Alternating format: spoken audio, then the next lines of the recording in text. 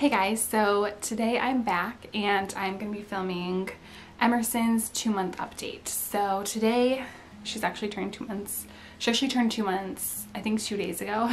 So I'm a little bit behind, but I wanted to wait until she had her doctor's appointment so that I could give you guys like all her stats as far as like her height, weight, and all that stuff.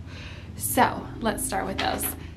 So her height is, or I guess her length, is 22.5 inches, which is the 53rd percentile. So she's in the 53rd percentile for height.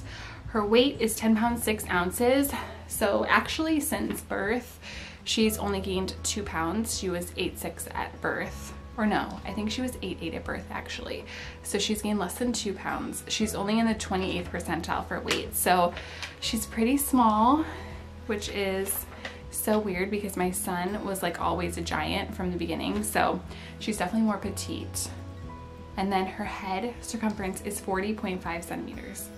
So she's in the 97th percentile for her head circumference, which I don't know, I'm not that surprised because my son's head is huge and was always like super off the charts. And then on top of it, my husband's head is very large. So poor girl has her daddy's genes when it comes to the head size, but hopefully that evens out eventually for her. So at her appointment, she got her first set of vaccinations. Technically, she got the first round of Hep B when she was in the hospital, but this was the first time she like got shots and it was really sad. She did really good. She got the rotavirus, which is like the oral one that they did, and she did really good with that. But the actual shots, of course, she screamed and it was horrible. I think it was harder on me than on her because I felt so bad. Yeah, so she got pricked in the thighs and she got 2 little band-aids on her thighs, so that was really sad. And the rest of the day she was pretty grouchy. You definitely could tell that she was like not feeling the best afterwards. So she definitely needed some extra cuddles and loves yesterday, but today she's been doing really well and acting totally fine. So thankfully it was just a one-day thing. So one of the new things she's been doing this month is she started smiling, which is really fun, and cooing. She really likes when you like sit super close to her and just talk to her, and she'll just like study your face and talk back to you and coo and smile and laugh, and it's the cutest thing ever. I'm so excited that she started smiling. That's like one of the most fun things. I feel like that your kid, like one of the first, you know, like milestones that's super fun and sweet is when they smile at you and when they laugh at you. Another thing is she's holding her head up really well. She, I don't know, she doesn't really like tummy time. She really liked it at first, but now she definitely does not like it anymore. She cries and it's horrible. So I try and do tummy time like on my chest so she can kind of look at me and see me.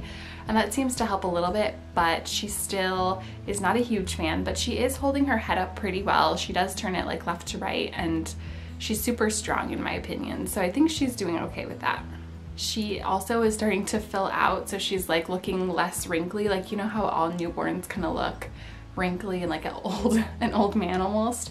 So now she's definitely starting to fill out in her face and her cheeks and everything. And she's starting to look more like herself, I guess. Like you can definitely see different features now than when she was first born.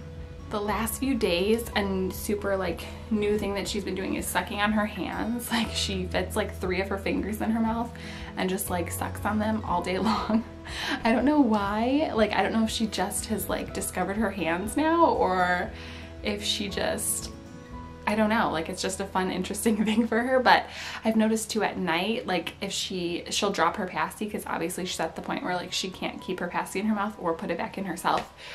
So if she drops her passy, she'll like suck on her fingers to go to sleep, like to pacify herself, which I guess is a good thing that she can like calm herself, but I just think it's kind of funny. She also really loves her play mats. We have like one of those play mats. I'll insert a picture, but it has like the little piano on one side and then like the hanging toys in the middle. So she really likes that. It has a mirror on it, so she definitely likes to look at herself and watch herself in the mirror, which is super cute. She'll like smile at herself and like laugh and stuff when she sees herself. But she does really well with that, and that's like her favorite thing right now. Another new thing is she just started sleeping in her crib by herself. I think we started that like a week or 2 ago. No, like a week ago. So that's new and exciting. It's kind of hard. I don't really like that she's not super close by, but she's doing really well.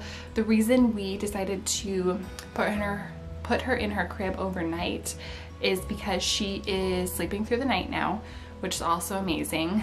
Every now and then she'll wake up at like 4 a.m. and want a bottle, but for the most part every night she's sleeping anywhere between like 7 to 10 hours at night, which is amazing.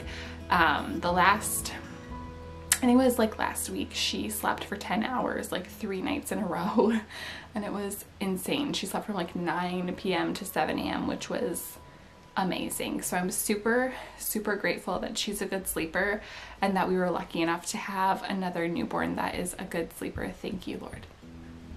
The last thing is that we're still kind of struggling with spit up issues with her.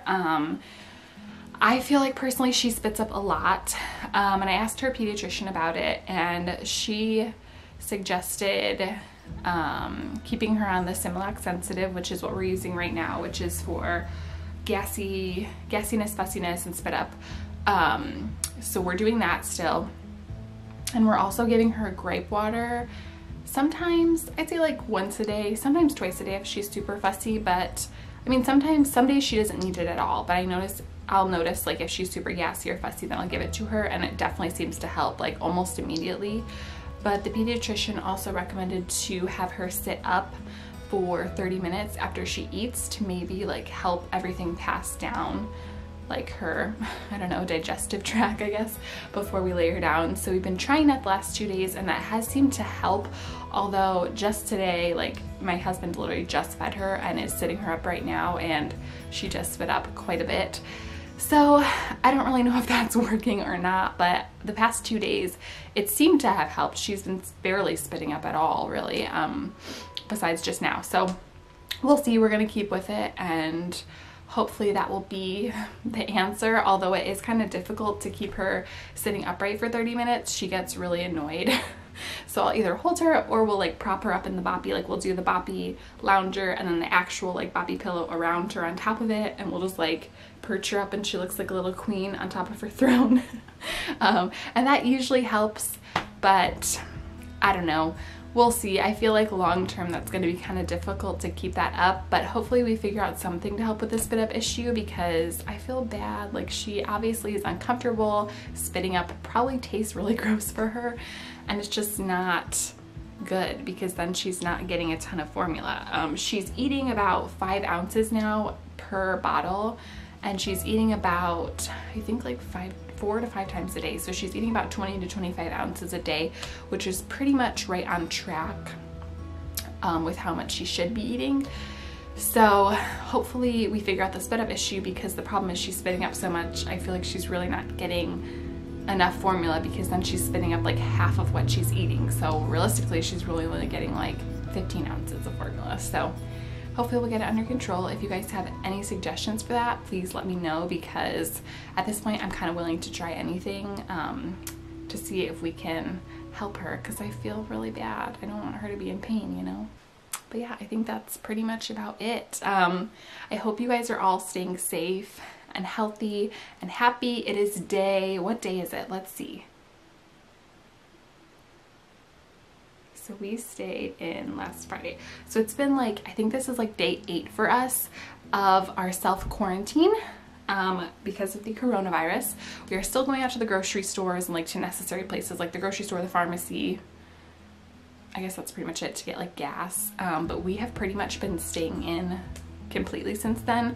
Our kids have not left the house at all since then, except for Emerysyn left the house yesterday to go to her pediatrician appointment, but that's it. We are not going to families' houses. We're not really doing anything. And I'm kind of getting a little cabin fever. I'm getting a little stir crazy because out here it's been really cold, so we can't really like go outside to do bubbles and chalk or like go for a walk or really anything.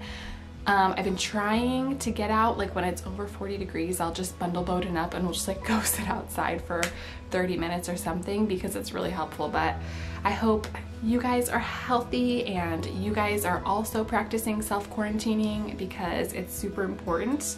And yeah, hopefully by my next monthly update, all of this will be over and it will be beautiful outside and we'll all be back to normal. But until then, I will talk to you guys next time. Thank you for watching.